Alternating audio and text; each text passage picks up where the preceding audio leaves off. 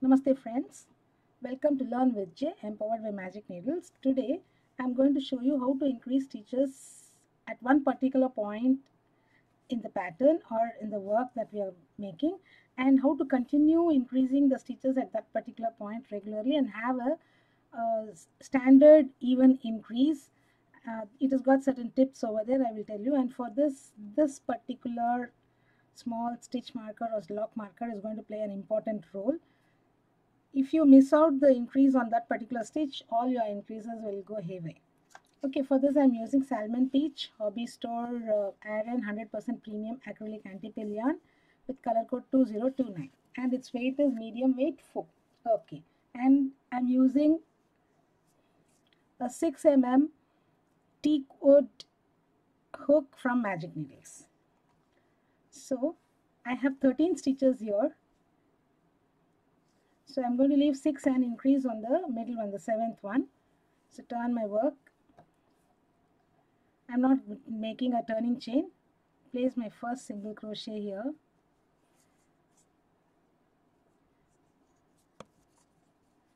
So this loop has become too big for me, so I'm adjusting it. Yeah.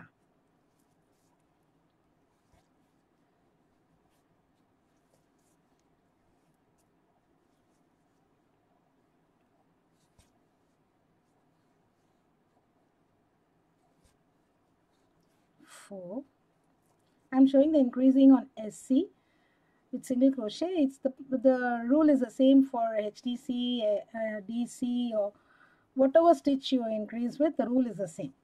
It has got the same thumb rule. 1, 2, 3, 4, 5, 6. In the 7th stitch we are going to increase, and I have 1, 2, 3, 4, 5, 6 here.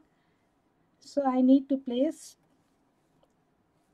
one extra stitch here. I have placed my one extra stitch here. So in the first stitch of the increased space, you need to insert your hook, and this is the stitch, row after row, the first stitch in the increase space, we are going to work the increase. Then only the increase will be even. If you choose the second stitch, it should be second stitch throughout, and place one single crochet in each till the end.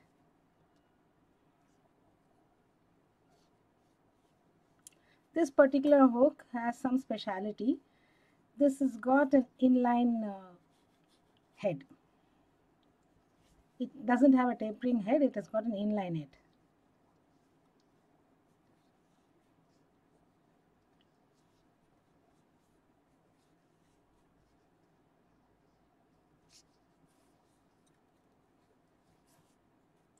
So continue placing, return your work, continue placing SC till you reach the point. I shall come there and meet you. Pause your video and continue the stitches.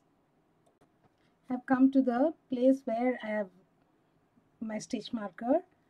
Remove the stitch marker, make the increase here, 1 and 2. Now place your stitch marker in the first stitch of the increased, and then continue with your single crochets.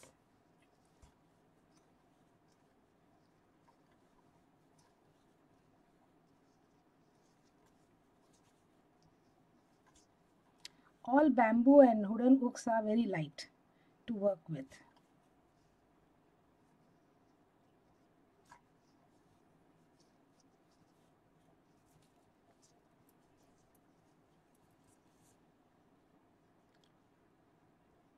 So I will show this row.